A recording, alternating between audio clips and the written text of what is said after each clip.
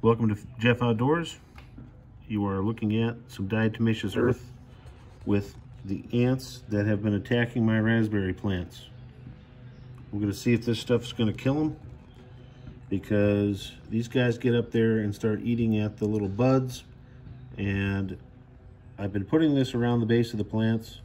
I don't know if it's going to work. It's been about 15 minutes and these guys are still moving around pretty good.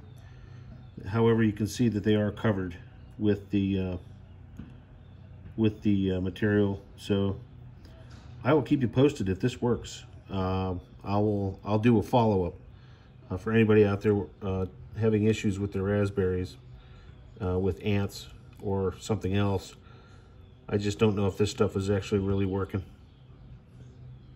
And it's rated to kill ants, so I don't know.